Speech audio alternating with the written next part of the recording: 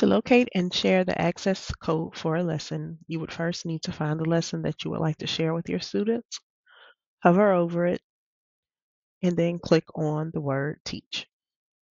This will give you two teaching options, live participation and student pace.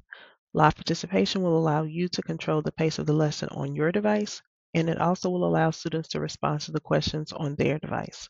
Student pace allows students to complete the assignments on their own. For this example, I'm just going to use live participation. Once you click on live participation, it will allow you to create a code. If you notice here, I've already have two lessons that have been started, and each one has two different codes. This is again helpful for if you have multiple sections of students who are doing the same assignments but on different days. Additionally, you can use this in the same class to tailor the lessons to meet the specific needs for particular students.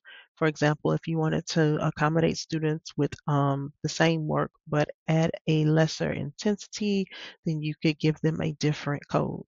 If you wanted to enrich the work and make it a little bit harder, they can get a separate code as well. Those students can be divided into groups and use two different codes.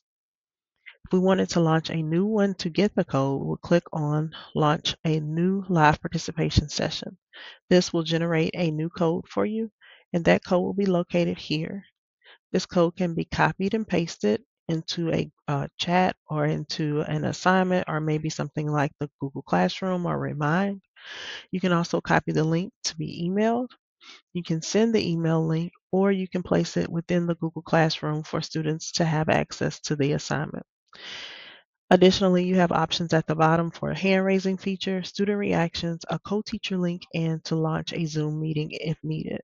The hand-raising and student reactions allow students to interact with the lesson if they have a question or if they wish to engage, and students' reactions allow them to react to their peers' comments or their participation within the classroom.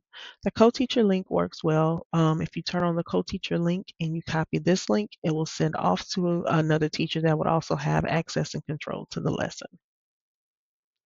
Once the students get this code, they will place it into their Nearpod, which can be accessed at join.nearpod.com, or they can access it through Clever. They place the code in and it will generate a lesson for them with their name. If a student enters the classroom late, once you've closed out that screen, the code is always going to be available at the top of the screen in the menu tab. Even if you change the screen, the code is still present. If you want to enlarge that code for students to see, you can click on this little swing out and it will again display the code for the students to see.